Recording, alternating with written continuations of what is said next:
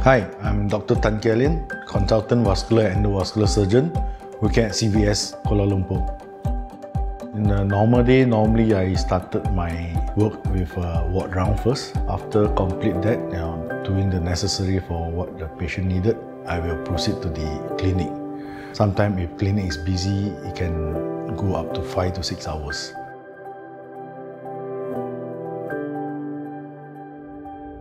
I found that the vascular surgery is challenging. Not only the procedure sometimes can be complex, difficult.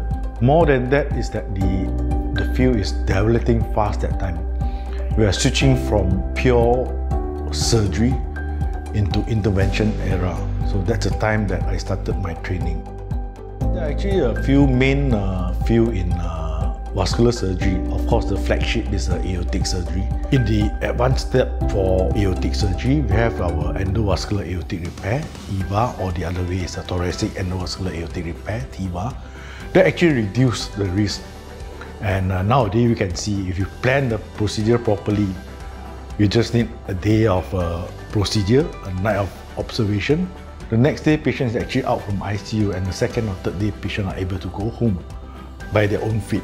The next second field which is important is arterial. We have a lot of peripheral arterial disease, whether it's occlusive or whether it's thrombosis. We used to have only bypass surgery, but endovascular will provide another option where you do a minimal intervention.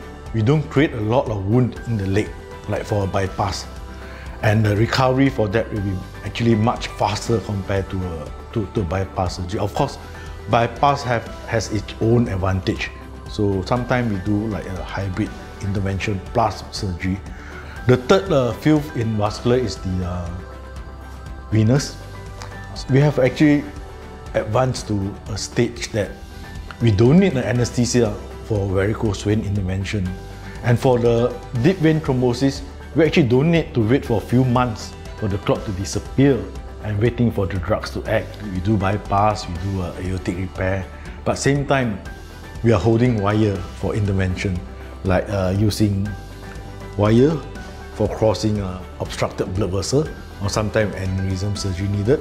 We use a balloon to dilate the blood vessel. So if needed, we also use stent graft to put in the aorta or put in the blood vessel. Of course, nowadays for venous surgery, we do a minimal invasive endovenous ablation.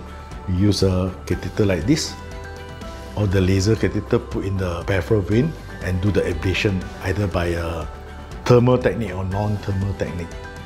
I'm Dr. Tan Kialin, consultant vascular endovascular surgeon from Cardiovascular Sentral, Kuala Lumpur.